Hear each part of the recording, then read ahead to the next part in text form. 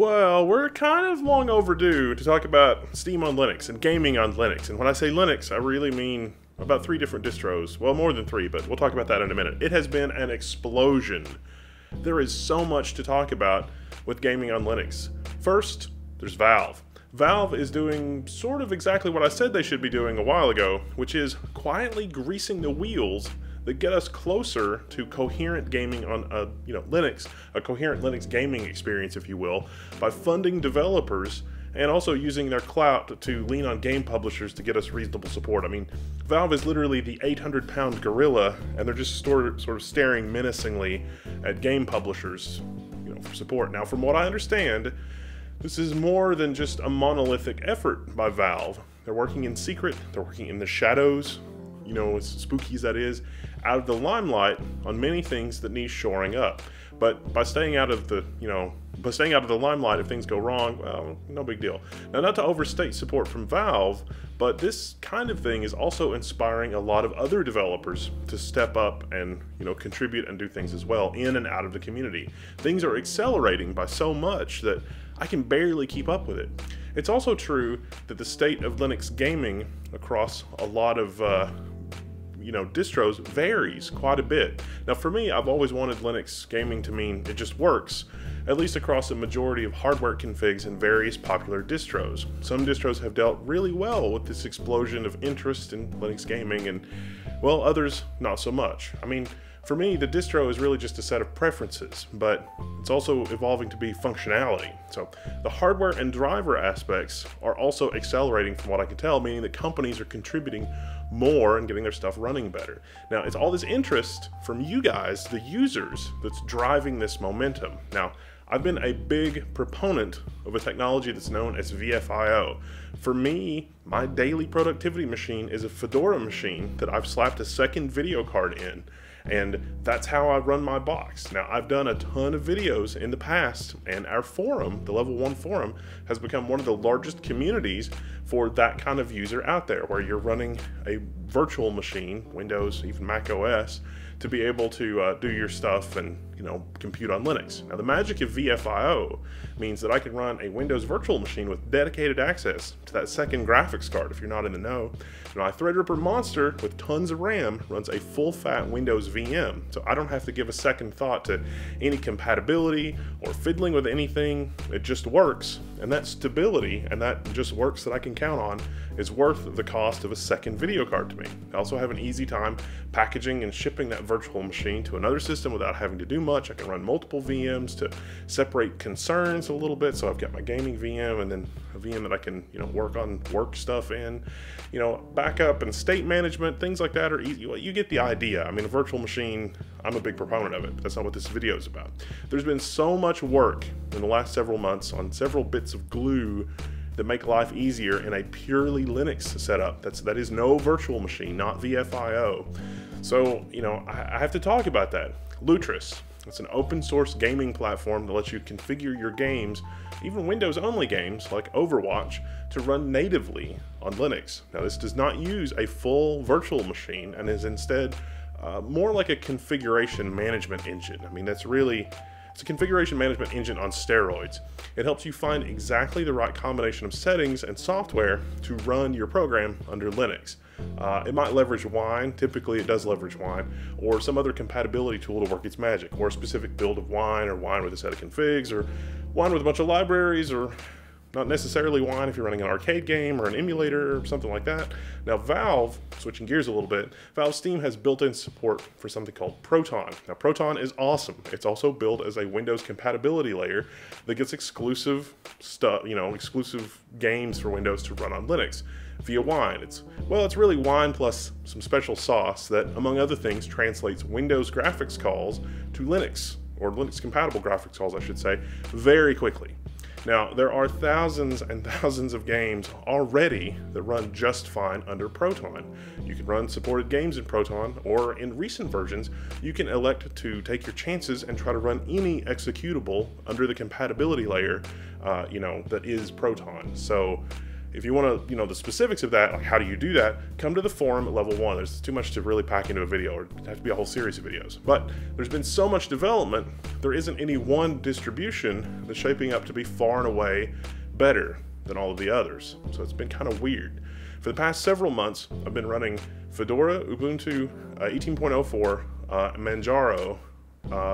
Those are the 3 that I'll talk about for now, on different desktop hardware configs, not laptops, because laptops is a whole other story. Now Fedora, of course, that's my personal favorite. Getting up and running with Steam is pretty easy on Fedora. It's even easier than Ubuntu, and just a couple of clicks. And with Fedora, there have also been some developments with Flatpaks in the last few months to make it easier to mix Vulkan and Mesa versions if you're using an AMD GPU, so more compatibility. I mean, kind of, sort of, but you can run multiple different incompatible versions of a library for various reasons. NVIDIA, not to be left out, they've also stepped up their support of their proprietary drivers on Linux, but my personal opinion that AMD is solidly edging out NVIDIA with AMD GPU, and that the users of AMD GPU are going to have a better overall sort of first-class experience, I think. But, NVIDIA cards do tend to be a little faster, but the performance delta between AMD and NVIDIA cards, it's really just not what it was a few years ago. So no matter which card you have, at this point, you're going to have a pretty good experience, at least if you use the proprietary drivers from NVIDIA. If you value freedom, you're going to want to go more to the AMD camp. Now, I've been seriously considering Manjaro as a gaming OS. I've got several months with experience from Manjaro at this point, and it's got the best out-of-the-box installer that really covers oddball situations. With like the RTX 2070, I've got the MSI RTX 2070 here.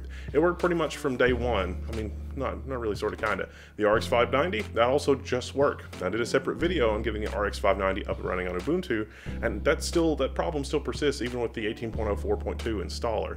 That trick, though, at least with Manjaro, is choosing what graphics option you want in the installer. The free and open driver, if you use the free and open driver with the RTX 2070, you get a big black nothing, just like Ubuntu.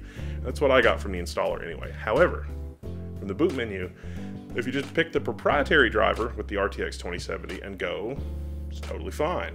So you get that. I guess Manjaro has the binary drivers from NVIDIA, right out of the box. Is that kosher? I don't know. The problem with recommending Manjaro to new users is that eventually it will break, and you will find a lot of the newbie supporting Linux communities out there, which are doing much better than they have in the past, don't really want to help noobs with Manjaro, and I don't blame them. I mean, I kind of have to agree with that. Under the hood, Manjaro is really Arch Linux, and it's just a little behind. It's usually a week or two behind Arch Linux, like whatever's going on there. But eventually, something will come along and you'll need to fix it. Something will get broken, something will be updated. It's a little bit more on the bleeding side of the bleeding edge. So it's not really for total noobs. Now in terms of Manjaro versus Fedora, well, it's somewhat ahead of Fedora as well. So maybe if you're a power user, but just discovering the joy of Linux, Manjaro might be an interesting choice. The Arch Linux Wiki is also a beacon of what documentation should be, and a lot of what you would read on the Arch Wiki is going to apply to Manjaro because the whole common ancestor thing. Now, Fedora, I think, is more on the edge side of the bleeding edge, so you're going to bleed less. At least that's been my experience. Now, Fedora's installer is not perfect, though, and it actually has more problems than Manjaro's installer. But I can give you a hint with the Fedora installer, and that is the net install, the netinst version. That supports remote installation via VNC and a text mode installation. Now, Fedora devs, if you're listening, listen up. I think you should offer that text mode installer at least on all installation images, just to cover your bases. We at Level 1 can, for the rest of the community, if you're using Fedora and you're stuck, come to our forum. We'll try to help you because the installer can be hairy on certain hardware configurations I've found. Now, Ubuntu 18.04.2, as I mentioned, the installer still has a problem on the RX 590. I got a separate video on that, but 19.04 is due out soon, and the updates in it promise to fix a lot of the issues that I would complain about here. So Manjaro is also more rolling release than any of these. Fedora's up to date, but it's not really exactly a rolling release. I mean, kind of, sort of. Ubuntu is more not rolling release at all. Ubuntu's gaming experience really, it's also still best with PPAs, so like community updates. So you get the stability, but then you get some updates from the community. But these are not things that you have to have for the gaming experience on Ubuntu. It is better, it's arguably much better with the PPAs, but you don't have to have it. I mean, you can still use it. So there isn't a far and away winner here, and that's the problem. Steam setup on Fedora, I think, is about the easiest setup and very flexible because of the flat packs. But Manjaro is a little cooler, and getting Steam going, you just run the start menu and click on Steam. But you got to do that after you update all of your drivers and then deploy the NVIDIA thing. So for now, I think I'm sticking with my Windows VM, my VFIO setup. There isn't a clear winner for gaming on Linux, except really you, the user. You've got tons of options. But tons of options is also a bit of a problem because of the paralysis that comes with too much choice. Now, I see this, what is unfolding, I'm delighted with everything that I see unfolding before. I am cackling with just happiness. I see this symphony of Linux gaming unfolding before my very eyes. The progress here is faster than anything that I've ever seen before. I can hear all of the individual instruments in the symphony, and it's beautiful. They're being masterfully played, but there's no conductor. There is a new challenger on the horizon, Pop! OS. Now, this is an Ubuntu derivative from System 76. I'm not suggesting that that might be the one distro to lead them all, but they've leveraged the experience from a bunch of distros to pragmatically approach the situation to really make Linux sing on the hardware. But it makes Linux really sing on a lot of hardware other than theirs, because System 76 really makes a lot of hardware and they want Linux to be awesome on their hardware, but it just so happens you can use Pop! OS on everything. So, I think this sort of deserves its own video. A video on Pop! OS. I mean, I like it overall, if for no other reason than it is absolutely masterful for laptops that have both an iGPU and NVIDIA graphics, Optimus. They're doing some really killer things to make it easier for users. Absolutely proprietary. Yeah, some of this ease of use changes, I guess, curtail some freedoms a bit too, and we'll talk about that. But that's sort of the skinny, overall, all of this stuff on what I've been working on for the past few months. Now, I'm not recommending Manjaro for noobs. I do have a video coming out on Manjaro, generally pretty positive. Maybe Manjaro would make sense for former power users on other platforms, like super power users. I really want to, but no. Maybe next year. For me, a full virtual machine and a second graphics card is bulletproof, more or less. Yeah, with Lutris and Proton and DXVK, it is less necessary, I'll give you that. The biggest headache now with those is the anti-cheat software, which is almost, but not quite, universally fine in virtual machines. It is still less than fine with Lutris, Proton Wine, etc. But good news, Valve is leaning hard on companies to work that out. That's some of the stuff that's going on behind the scenes with Valve, at least according to one source. And we've seen lots of traffic on our forum from users being banned by anti-cheat software getting their games up and running under Linux. But generally, I think 99% of those cases from our forum have been resolved.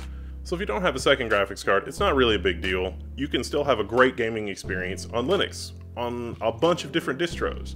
But I do think it's past time that I show you the next update in my virtualization VFIO setup system. And that's the next video coming out. It's already shot, just gotta edit it. But I thought this would be some context for that video is maybe lacking. So I'm Wendell, this is level 1. If you're new to Linux, welcome to Linux. Be glad to help you. See you in the level 1 forums. I'm signing out.